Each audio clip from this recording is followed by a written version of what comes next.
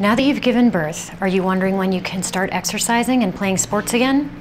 In general, within a few weeks postpartum, it's safe to return to walking as a form of cardiovascular exercise. For everything else, it starts with your pelvic floor and abs. Your pelvic floor, or Kegel muscles, are the sling-like muscles sitting at the base of your pelvis.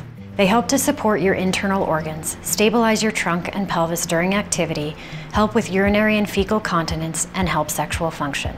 If these muscles are not working well postpartum, this can lead to issues such as urinary incontinence as well as pelvic organ prolapse. It is also important to determine if you've experienced diastasis recti abdominis, or DRA, which is the abdominal separation that can occur during pregnancy. The pelvic floor muscles and the abdominal muscles work together to support your trunk and pelvis.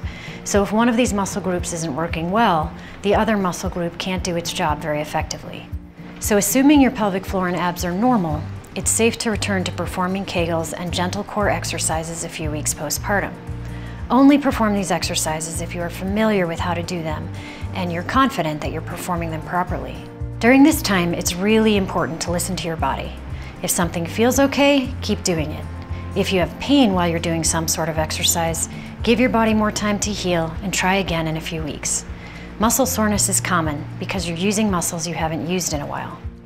Remember that pelvic pain, low back pain, pain during intercourse, urinary or fecal incontinence, or any symptoms of pelvic organ prolapse are not normal after pregnancy and delivery.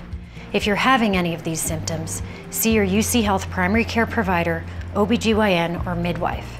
You may need a referral to a pelvic floor physical therapist. Pelvic Health Physical Therapy will address any issues and teach you how to perform Kegels and core exercises appropriately so you can return to sports and exercise safely.